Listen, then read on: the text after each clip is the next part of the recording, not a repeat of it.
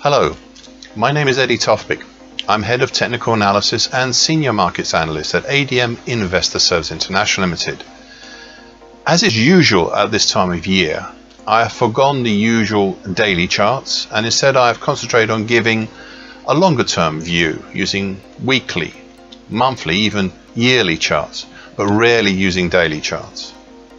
Now, if you would like to discuss any of these charts, I'd only be too happy to take your call. So without any further delay, let me introduce today's longer term chart.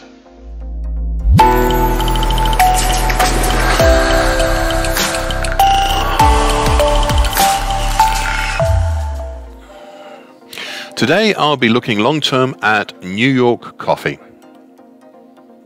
I'd like to start this year by showing you something that I reprised in last year's commentary, originally actually from early 2020, that is still current as we go forward into 2022. It is still very much worth listening to and understanding what it meant back then and now in the light of what has happened in 2020 obviously, and especially what it meant and means to what happened in 2021. And as a start, 2020 as well. Now I quote, "I could write many things here, I probably will in the end, but the key thing or things to bear in mind, as they are related, it is that the monthly key reversal up seen in May 2019, that was effectively a rejection of the 2005 low at 86.35, was the cause of what eventually became an annual key reversal up in 2019. End of that quote. This monthly key reversal up halted the decline, but it was not enough on its own to start a pullback up. Two other patterns that I had also pointed out last year were responsible for the acceleration higher. One was tactical, formed between May to July 2020, and the other was strategic, formed between 2017 to 2021.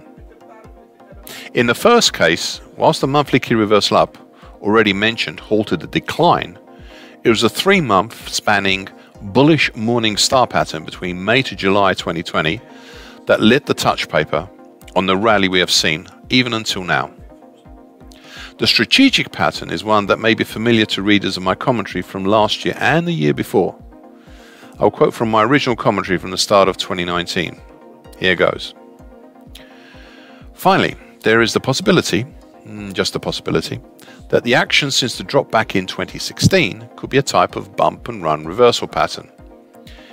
It looks very much as if it could be, but it is early, so watch carefully. End of quote. I added the following comments last year, and here I quote again.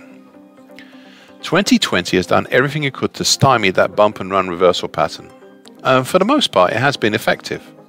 However, it has not killed off the idea. I still think we might just have such a pattern. We'll just have to see. End of quote. In November 2020, the market reached up to the high of the 2014 move at 229.10 and the ultimate target level for any bump and run reversal pattern after 2 failed attempts in July and October. The market is now consolidating on top of the pattern target area in the 229 area. It is now deciding what to do next after having achieved this exemplary move up originating in 2019. At the moment, and it is only days into 2020, it looks like it might try higher, and it seems to be working towards a bullish engulfing pattern for January.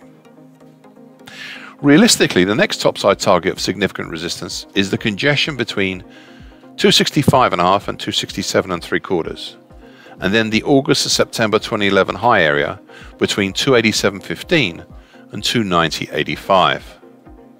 On the downside, below the 229 area, it would have to be the big 50% Fibonacci line of the 2011-2019 move at 198.30 and the nearby congestion between 195.90 to 197 even. One final point, and that has only become evident in 2021. We have had 3 golden crosses in quick succession. Now I know these are lagging indicators, but it is worth noting and keeping an eye on them. They are the 1-year moving average, currently at 183.40, over the 5-year moving average, currently 130.20. The 2-year moving average, currently 149.45 over the 5-year moving average, and the 3-year moving average, currently 134.95 over the 5-year moving average. As you'll notice, all the 1, 2 and 3-year moving averages have golden crossed solely over the 5-year moving average. It's not ideal, but it is what it is.